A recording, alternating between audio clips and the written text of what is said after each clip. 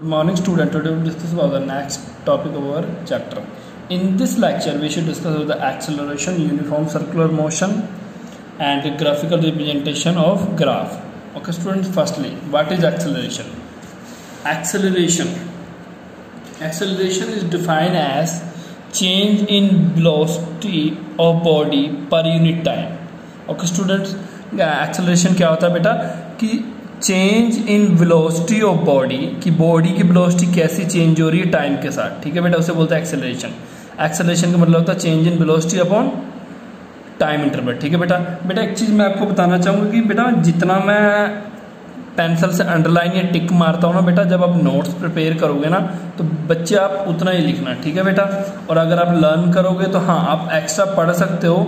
ये बेटा मतलब कि आप अगर आप एक्स्ट्रा पढ़ सकते हो, ये नहीं कि मैं मना कर रहा हूँ कि आप एक्स्ट्रा मत पढ़ो, मैं ये नहीं कह रहा हूँ, आप एक्स्ट्रा पढ़ सकते हो. बट बेटा अगर जैसे मैं बोल रहा हूँ, मैंने इसलिए ये लाइन इस करके बोला कि फॉर प्रिपरेशन योर नोट्स, जब आप नोट्स प्रिपेयर करोगे तो बेटा उस टाइम आपने सिर्फ उतना ही लिखना है जितना मैं आपको बोलूँगा.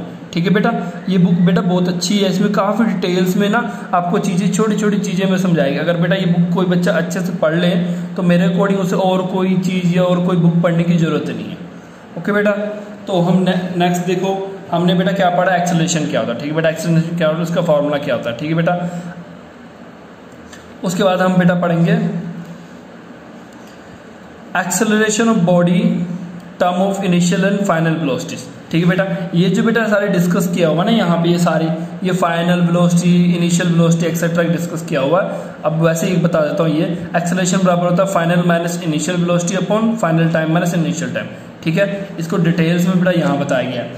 एक्सेलरेशन क्या होता है, change in velocity upon time interval, कितना वेलोसिटी चेंज हो रहा है कितने टाइम में. ठीक है बेटा, अब नेक्स्ट देखो बेटा, चेंज इन वेलोसिटी किसके बराबर होता है कि वेलोसिटी चेंज हो रहा है वो कैसे पता लगेगा. फाइनल वेलोसिटी कितना उसमें इनिशियल माइनस कर दो और जो डिफरेंस आएगा वो हमें क्या होगा, चेंज इन वेलोसिटी होगा. एक्सेलरेशन क्या होता है, final minus initial upon time interval. ठीक है बेटा, v क्या है फाइनल वेलोसिटी, u क्या है इनिशियल वेलोसिटी, t क्या है टाइम. ठीक है बेटा, ये यहाँ पे दिया हुआ है. ओके बेटा, अब देखो बेटा यूनिट ऑफ एक्सेलरेशन क्या होता है. यूनिट ऑफ एक्सेलरेशन होता है बेटा change in velocity upon time interval. ठीक है बेटा, यूनिट ऑफ एक्सेलरेशन आपके पास आता है बेटा मीटर. यूनिट ऑफ एक्सेलरेशन बेटा ये होता है. ओके बेटा, मीटर अपॉन सेकंड का स्क्वायर, m/s का स्क्वायर लिख सकते हो, या ये लिख सकते हो या ये लिख सकते हो. ठीक है बेटा, तीनों ठीक होगा. अब देखो बेटा एक्सेलरेशन में हम पढ़ेंगे पॉजिटिव एक्सेलरेशन क्या होता है. The acceleration of moving body is positive. Acceleration of moving body, ये क्या बोल रहा है, acceleration of moving body is positive if, अगर फाइनल वेलोसिटी ज़्यादा हो किससे बेटा, इनिशियल वेलोसिटी. अगर फाइनल वेलोसिटी इनिशियल वेलोसिटी से ज़्यादा हो तो एक्सेलरेशन बॉडी क्या होगा, पॉजिटिव. और इसका उल्टा क्या होगा बेटा, अगर acceleration of moving body negative होगा, कब होगा बेटा, इसका अगर उल्टा कर दोगे कि वो नेगेटिव कब होगा बेटा, जब फाइनल वेलोसिटी लेस देन होगा इनिशियल वेलोसिटी के. ठीक है बेटा, अगर फाइनल वेलोसिटी लेस देन होगा इनिशियल वेलोसिटी का. आपने बेटा माइनस का सम किए हैं ना, अगर आप बड़े में से छोटा माइनस करते हो तो पॉजिटिव आता है. यानी कि बड़े को मान लो इनिशियल, छोटे को मान लो फाइनल, सॉरी बड़े को मान लो फाइनल, छोटे को मान लो इनिशियल, तो क्या होगा बेटा, पॉजिटिव आएगा. यही आप उल्टा कर दो, छोटे में से बड़ा माइनस करो तो माइनस में वैल्यू आएगा ना, उसी तरह बेटा इसमें होता है. और ये चीज़ याद रखना, नेगेटिव एक्सेलरेशन का आपको पेपर में क्वेश्चन ऐसे पूछ सकते हैं, रिटार्डेशन मतलब क्या होता है, what did you mean by retardation. ठीक है बेटा, नेगेटिव एक्सेलरेशन ना लिख के हम रिटार्डेशन भी लिख सकते हैं. ओके बच्चे, पता लग गया आपको.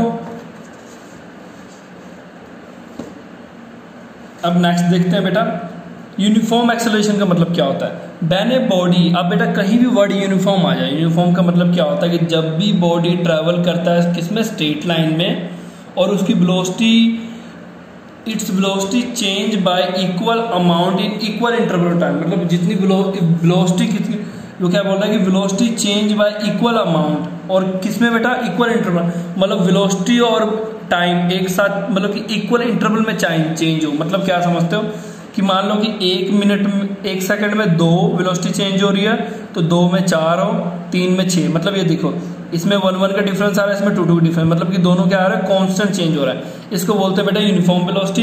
एग्जांपल के लिए body is moving with uniform acceleration. Example देखो बेटा, a body free falling under the gravity, ठीक है बेटा, जब भी बॉडी ग्रेविटी के अंदर में फ्रीली पड़ा है तो वो कैसे मूव करेगा, यूनिफॉर्म एक्सेलरेशन के साथ, ठीक है बेटा। अब नेक्स्ट बेटा क्या होगा, इसका उल्टा, आपको तो आपने इतने देर से पढ़ ही रहे होगे। नॉन यूनिफॉर्म एक्सेलरेशन क्या होगा, नॉन यूनिफॉर्म एक्सेलरेशन का मतलब होता है कि when A velocity of body change bye unequal amount in equal interval of time. एक चीज याद रखना बेटा, यूनिफॉर्म हो नॉन यूनिफॉर्म हो, एक चीज बेटा कांस्टेंट रहेगा, दूसरा क्या करेंगे हम चेंज करेंगे। दोनों में बेटा यूनिफॉर्म में क्या, टाइम भी कांस्टेंट, वेलोसिटी भी कांस्टेंट। इसमें देखो क्या होगा बेटा, वेलोसिटी चेंज करता रहेगा टाइम के साथ, बट टाइम हमेशा कांस्टेंट रहेगा, ठीक है बेटा। जैसे कि ऑटो कार है, अगर आप ड्राइव कर रहे हो क्राउडेड रोड पे जहाँ बड़ी सारी ट्रैफिक है, वहाँ क्या होगा, कभी आपको स्पीड घटानी पड़ेगी, कहीं भी आपको स्पीड बढ़ानी पड़ेगी, बट बेटा टाइम तो उतना ही लग रहा है ना, टाइम तो चल रहा है ना साथ के साथ, चाहे वेलोसिटी बढ़ा रहे हो चाहे घटा रहे हो, टाइम का मीटर तो नहीं बंद हो रहा है ना, वेलोसिटी कम ज्यादा हो रही है, ठीक है। मतलब इसमें मतलब क्या हुआ, वेलोसिटी कांस्टेंट है बट टाइम वेलोसिटी वेरी कर रहा है, चेंज हो रहा है, बट टाइम सेम। ओके बच्चे, ये वाला न्यूमेरिकल बेटा आपने ट्राई करना है खुद, इजी है, हो जाएगा, ठीक है। ग्राफिकल रिप्रेजेंटेशन मैंने आपको बता दिया था, किसी भी चीज को हम ग्राफ के फॉर्म में रिप्रेजेंट करते हैं। जैसे कि बेटा एक चीज याद रखना, एक होता है एक्स एक्सिस का अलोंग, इसे बोलते हैं बेटा एक्स एक्सिस, और ये बोलते हैं वाई एक्सिस। एक्स एक्सिस मतलब बेटा आपने अपने कॉपी में देखा ना, जो इसे बोलते हैं बेटा हॉरिजॉन्टल लाइन, मतलब एक्सिस, इसे बोलते हैं बेटा वर्टिकल लाइन वाई एक्सिस, और इन दोनों के विद रिस्पेक्ट जो लाइन ड्रॉ करते हैं उसे बोलते हैं बेटा ग्राफिकल रिप्रेजेंटेशन। और इसमें हम क्या, किसकी ग्राफिकल रिप्रेजेंटेशन करेंगे, मोशन की, ठीक है बेटा।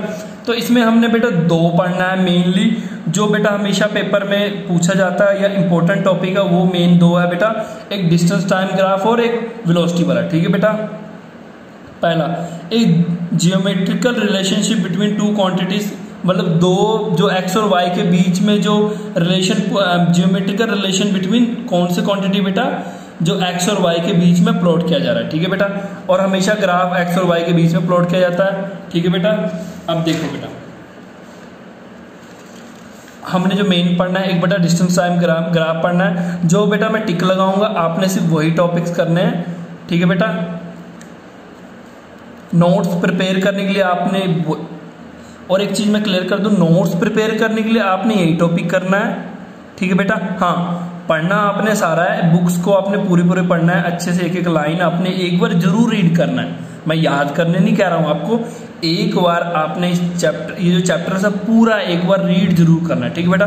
क्योंकि जो 1 नंबर का क्वेश्चन होता है ना, मैं बेटा, अगर मैंने आपको पीछे भी क्या बोला है कि ये, अगर आपने पीछे कभी ये भी सुना है कि यहाँ पे बेटा मैंने क्या बोला, इस वीडियो के लेक्चर के स्टार्टिंग में बोला है कि ये बुक में बड़ी अच्छी से बेटा कि डिटेल में आपको हर चीज को ना बड़ी इजीली समझाया गया है, ठीक है बेटा। ये जो बुक है बड़े डिटेल में बड़े इजी समझाया गया है, ठीक है बेटा। तो मैं एक चीज बेटा क्लियर पहले कर दूं आपको, अगर मैं ऐसा बोलता हूं कि बेटा हमने ये टॉपिक, हमने इसमें इतना करना है, तो हाँ, अगर 1 नंबर का क्वेश्चन आएगा तो मैं उतने में से डालूंगा, हाँ। बट बेटा फॉर योर नॉलेज, अगर आप चाहते हो कि और आपको अच्छे से ये चीजें क्लियर हो, ठीक है बेटा, मैं तो अपना 100% बच्चे दे ही रहा हूँ, बट अगर आपने और अपने नॉलेज को क्लियर करना है तो आप एक बारी जरूर हर बच्चे ने इस बुक को पूरा रीड जरूर करना है, ठीक है बच्चे। अब देखो बेटा, डिस्टेंस टाइम ग्राफ में क्या करना है, द ज्योमेट्रिकल रिलेशनशिप, अब ये डिस्टेंस टाइम ग्राफ में क्या पढ़ना है, the geometrical relationship between the distance travel by a body, ठीक है बेटा, कितना डिस्टेंस ट्रेवल कर रहा है बॉडी और कितने टाइम में कर रहा है, ठीक है बेटा, उसे क्या बोलते हैं, डिस्टेंस टाइम ग्राफ। डिस्टेंस और टाइम के रिलेशंस को पढ़ेंगे, ठीक है बेटा।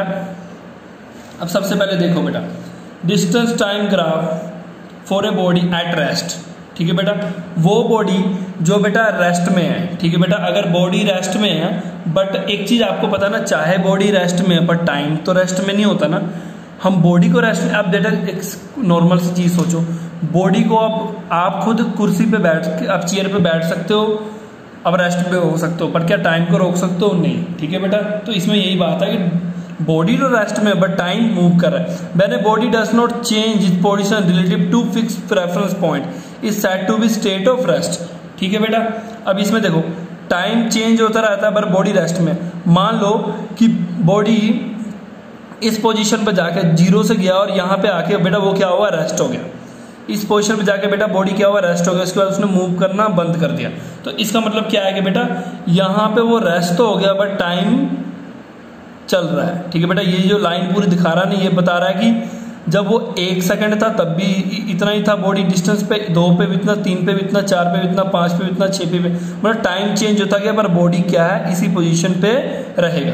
ओके बच्चा, पता लग गया आपको। दूसरा क्या है बेटा, जब बॉडी किस पे मूव कर रहा है बेटा, यूनिफॉर्म। मैं देखो बेटा ये ग्राफ जो हम पीछे से पढ़ रहे हैं, यूनिफॉर्म मतलब क्या है कि वेलोसिटी भी सेम, मतलब अगर इसमें डिस्टेंस टाइम का बात करें तो डिस्टेंस भी सेम और टाइम भी सेम। ठीक है बेटा, मतलब क्या है कि एक सेकंड में 2 मीटर अगर डिस्टेंस तय कर रहा है तो 2 में कितना करेगा 4, 3 में कितना करेगा 6, मतलब ये देखो इसमें 1 का इसमें 2 का, मतलब दोनों कांस्टेंट चल रहा है। इसी तरह देखो बेटा इस ग्राफ को आप समझो, आपको और क्लेरिफाई होगा। इस ग्राफ में देखो बच्चे, इस ग्राफ में देखो जब टाइम 0 था तो डिस्टेंस भी क्या था बच्चे, 0 था। यहाँ पे टाइम भी 0 है, डिस्टेंस भी 0। ये एक्स एक्सिस है, वाई एक्सिस है। इसमें देखो टाइम को हम एक्स एक्सिस पे ड्रॉ करेंगे, डिस्टेंस को वाई पे। जब टाइम 0 था डिस्टेंस 0 था। जब 10 सेकंड हुआ तो बॉडी ने कितना डिस्टेंस मेजर किया, 1 मीटर। 20 में 2, 30 में 3। ये देखो बेटा 1 का डिफरेंस आ रहा है, 10 का डिफरेंस आ रहा है। मतलब क्या है बेटा, जब आपने क्या किया, मैंने देखा कि 10 में 1, तो मैं क्या किया 10 को यहाँ से इस पॉइंट पे यहाँ गया, इधर से इस पॉइंट पे यहाँ आया, डॉट लगा दिया। मैं इसी तरह 20 से ऊपर डॉट लगा ऊपर आया, इधर से डॉट लगा वहाँ पर पॉइंट लगा दिया। यहाँ से आया, यहाँ पॉइंट लगा दिया। मैंने देखा, फिर मैंने कहा कि स्केल लिया, यहाँ स्केल रखा और बीच में लाइन मार दिया। जब मैंने लाइन मारा तो ये कौन सा लाइन बना, बिल्कुल स्ट्रेट। ये क्या बताता है बेटा, यूनिफॉर्म और कांस्टेंट स्पीड की लाइन है। मतलब कि जब डिस्टेंस टाइम ग्राफ में क्या हो बेटा, बॉडी मूव करे किस स्पीड से, यूनिफॉर्म स्पीड के साथ। तो ग्राफ कैसे बनेगा बच्चा, स्ट्रेट लाइन ग्राफ बनेगा। ओके बेटा, और यही बात अगर हम पढ़ेंगे बेटा distance time graph by body जब मूव करो किससे बेटा, non uniform speed. Non uniform speed का मतलब क्या है बच्चे कि टाइम तो बेटा टाइम चाहिए, देखो 1 second, 2 second, 3 second, 4 second, but इसमें एक चेंजेस क्या है बेटा कि मान लो कि यहाँ डिस्टेंस इसने तय किया 2 मीटर, यहाँ किया इसने 3 मीटर, यहाँ 7 मीटर, यहाँ 9 मीटर। ठीक है बेटा, आप खुद देखो कि टाइम तो बेटा सेम कांस्टेंट ही चल रहा है। मैंने एक चीज बताया था ना बेटा कि ये नॉन यूनिफॉर्म में भी टाइम कांस्टेंट ही होगा।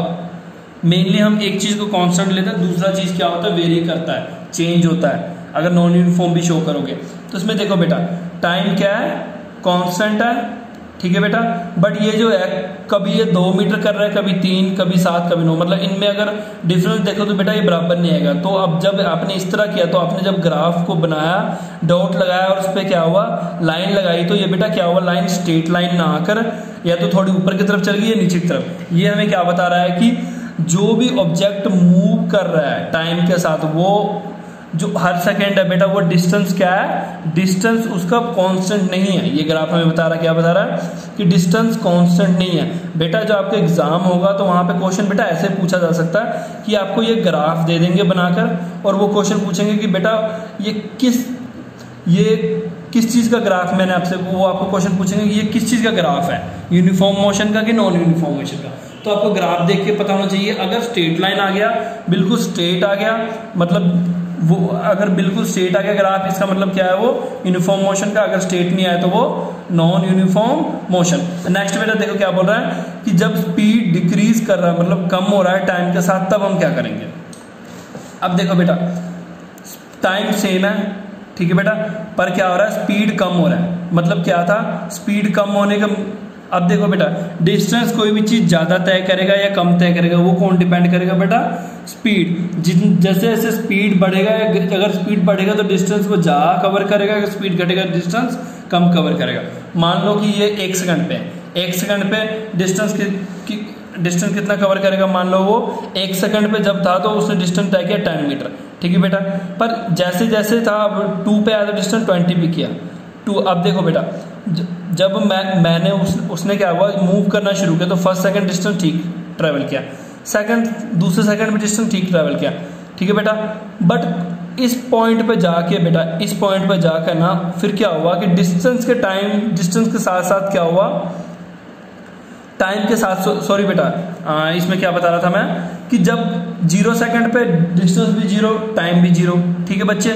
जब 1 पे था तो इतना डिस्टेंस तय किया, 2 पे था इतना किया, ठीक है, 2 पे इतना किया, 3 पे अगर मैं लगाऊंगा तो इतना किया, ठीक है बेटा, 4 पे किया तो इतना किया, ठीक है बेटा। अब खुद देखो बच्चे कि यहाँ तक तो ठीक है, थोड़ा थोड़ा इंक्रीज करा, पर यहाँ आके बेटा क्या आ रहा है कि आप देखो जो पॉइंट बी से बेटा क्या हो रहा है कि अब ये क्या जाएगा, नीचे जाना शुरू कर जाएगा, यहाँ से क्या जाएगा, नीचे जाना शुरू कर देगा। इसका मतलब क्या आएगा बेटा, कुछ देर डिस्टेंस तो इंक्रीज करता गया, बट एक पॉइंट पे जाके क्या हुआ, टाइम के साथ डिस्टेंस क्या हुआ, डिक्रीज होना शुरू कर गया। अब लाइन बताता हूं मैं, when the speed of body decrease, अगर स्पीड ऑफ बॉडी क्या हो, टाइम के साथ डिक्रीज हो, तो distance cover by your time is also decrease with time. तो डिस्टेंस कवर तो क्या होता है कि जो डिस्टेंस कवर करता है वो स्पीड के साथ वो क्या करता जाएगा बेटा, डिक्रीज करता जाएगा। आप खुद सिंपल से सोच लो, स्पीड बढ़ेगा तो डिस्टेंस जहाँ कवर होगा, मतलब डिस्टेंस बढ़ेगा, स्पीड घटेगा तो क्या होगा, डिस्टेंस कम कवर होगा, मतलब स्पीड घटेगा। ओके बेटा, अब नेक्स्ट देखो बच्चे, how to calculate the speed of body from its distance time plot. Distance time plot से स्पीड ऑफ बॉडी, कैसे स्पीड ऑफ बॉडी निकाल सकते हैं डिस्टेंस टाइम से, ठीक है बेटा। इसके लिए हम क्या करोगे, स्पीड ऑफ बॉडी किसके बराबर होता है, डिस्टेंस ट्रैवल बाय बॉडी, कितना डिस्टेंस ट्रैवल किया, कितने टाइम में ट्रैवल किया, ठीक है बेटा। तो इसके लिए मैंने आपको जैसे पहले समझाया था बेटा, एक्सेलरेशन वाले टॉपिक में क्या समझाया था, इनिशियल माइनस फाइनल, उसी तरह आपने क्या करना है, final distance minus initial distance, ठीक है बेटा, upon final time minus initial time. वो देखो बेटा है नीचे दिया हुआ है, same distance travel, time taken, ठीक है बेटा। और बेटा क्योंकि ये बॉडी रेस्ट पे है, मतलब उसने कोई डिस्टेंस ट्रैवल नहीं किया, इसलिए यहाँ पे डिस्टेंस ट्रैवल 0 है, तो ये 0 वैल्यू है, ठीक है बेटा। अगर इसकी कोई वैल्यू होती, यानी कि final distance minus initial distance, तो यहाँ पे कोई ना कोई वैल्यू आती। ओके बच्चे, ठीक है बच्चे। जिस तरह आप यहाँ देख लो, अगर ये यूनिफॉर्म स्पीड के साथ मूव कर रहा है तो मतलब फाइनल भी होगा, इनिशियल भी होगा, फाइनल टाइम इनिशियल टाइम भी होगा, तो यहाँ कुछ ना कुछ वैल्यू बच्चे आएगा, नहीं तो अगर ये रेस्ट पे होगा तो 0 आएगा, ठीक है बच्चे। हम जो अब नेक्स्ट करेंगे